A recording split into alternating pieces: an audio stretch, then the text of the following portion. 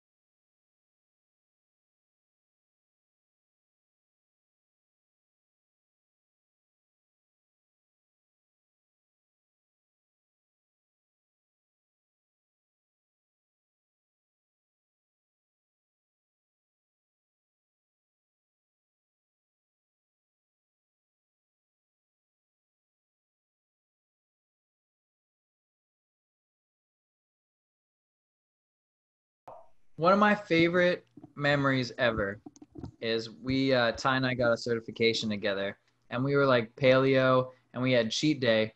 So on Saturday we roll up to this serious certification with a bunch of fitness people, and it was our cheat day. So what do we do midnight the night before? Well, your cheat day is from midnight to 11:59. So we Yep. made like what, 10 grilled cheeses and just housed them. Yeah, but do you remember like how we did like different types of grilled cheeses? That was so good, It was so good. We did peanut butter on one. and it was delicious. It was delicious. That was crazy. I was Yeah. mind blown by that. So we definitely took advantage of the cheat day term. Yeah, do not look for the loopholes. That's not the point.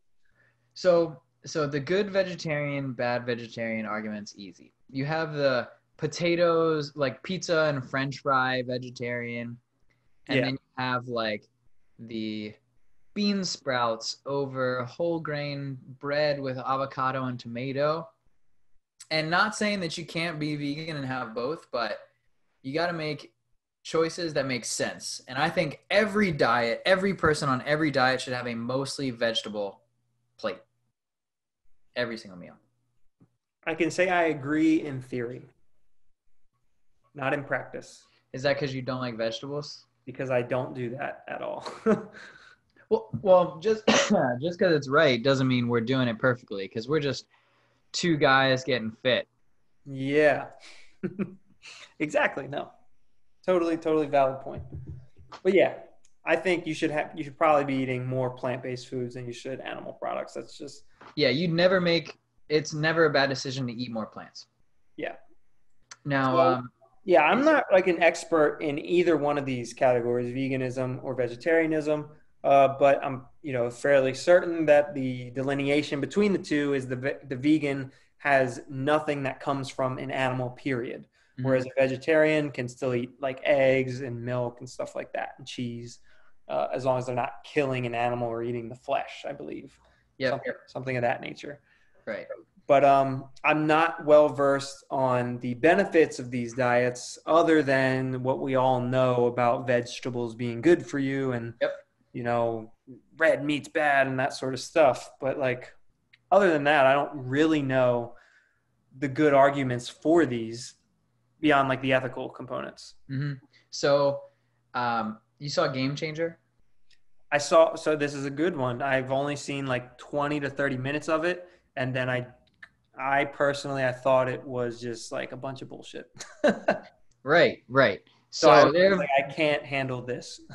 yeah, there were some smart people who know more about nutrition science than I do, who have said that it was inflammatory at the very least. It was way too obviously biased for me to spend any more time watching it. Yes. Yeah. If it could have even generally been like it could have been in the right direction and mostly true, maybe. I don't know. but because the bias was so obvious, I just couldn't. Did you ever see the Al Gore talk about climate change? No. Okay, so that one was pretty popular too. It was the same thing. It was what's the word I'm looking for? Sensational Mm, journalism. yeah, yeah, gotcha. So it turns out that he was lying about a lot of facts, but the results, like his point was still true, Right, that's what I'm saying. Like maybe the right? point of the documentary is still generally true, Valid, yeah. but I just couldn't watch any more of it because it was so obviously biased that Mhm. I knew that like I knew whatever I was getting wouldn't be the whole truth, and so Yeah, I and that sucks because they're probably right, but I don't like extremism. like you don't need to be extremist to tell me that vegetables are good. Like I get it. Yeah. I So, buy into that. So just give me some valid science that I can rely on and yep. don't try to sell me on some pipe dream. Don't try to point to marathon runners who were like really skinny, like um Oh, so they profiled a power lifter or a strongman. I didn't see that part. I saw the part where they profiled like I believe it was like some marathon runner or something like that, and also A one football player. MMA fighter. I thought they said an MMA, yep. MMA fighter who I believe it was Nate Diaz. They talked about. I think. Does that ring a bell? They said he did this rope drill for an hour. Whatever Did that you even. get that far?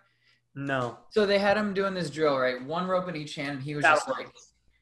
he was just doing battle ropes. And he said like the record on the wall was like, I don't know, 8 minutes for doing battle ropes. Okay. And then he went vegan for however long. He picked up the battle ropes and he did battle ropes for 60 minutes. Okay. But this is exactly what they would say in that documentary. Like what you just said is Mhm. what they said, Yeah. and that tells you nothing. No. It was like you it's like saying you beat a world record by like 5x. Yeah, You don't do that. you don't do that, but also there's no context there. Like, how is that even measured? I'm sure there is a way to measure it, but you didn't give me any of the results. You didn't say like there's no wattage output, there's no No. intensity output, there's no like calories burned, if that would be It was quantified. just battle ropes like this for an hour Yeah, I guarantee you, I'm going to go on record here right now. Guarantee you I can do that right now for 1 hour. for 1 hour. Yeah. Doesn't say how hard I have to go. You're right. Just I just have to shake my fucking arms with some ropes in my hand. For an hour. I can do that, guaranteed. I can sit All at right. the desk all day and type like this, like a monkey, for an hour. If I can do that, Hey, that's how I type. if I can do that, I can shake my arms with some ropes. Okay. Okay. Now, if you want to say how hard are you going, if you Yep. want to quantify that in some sort of way, that's a totally different ballgame. Which there was none. Which there was none. Exactly. Battle ropes are really hard. But just by saying I can do it for an hour, that doesn't tell me anything about how hard you were going.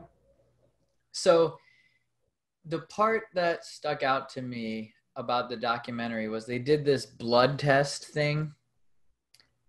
They made three different Chipotle bowls.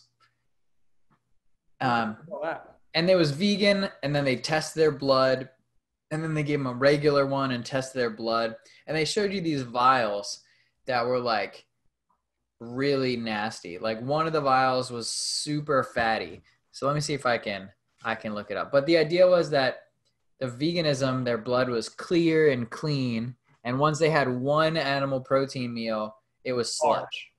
Yeah. Just instantly, like my hematocrit would be like 50. Like I'm dying. Like, okay, so on surface level, that sounds like it's obviously like not Coached real. Like about, it's yeah, like fake or whatever. yeah. But even if it were real, like who's to say that that would even necessarily be a bad thing? It sounds like it should be a bad thing, but you know we have like a lot of disgusting liquids in our bodies, right? Yeah, so it showed that he had black beans, and then his plasma, because they put it in a centrifuge, was relatively clear. And then when they did the meat, which was beef, it was super cloudy. But like again, I don't know what that means. I need Yeah, somebody to tell me what that means. right. And I don't think they do. I think they just rely on the fact that it looks bad. You know what I Did mean? you ever hear the banana argument? And this is like a God argument. No.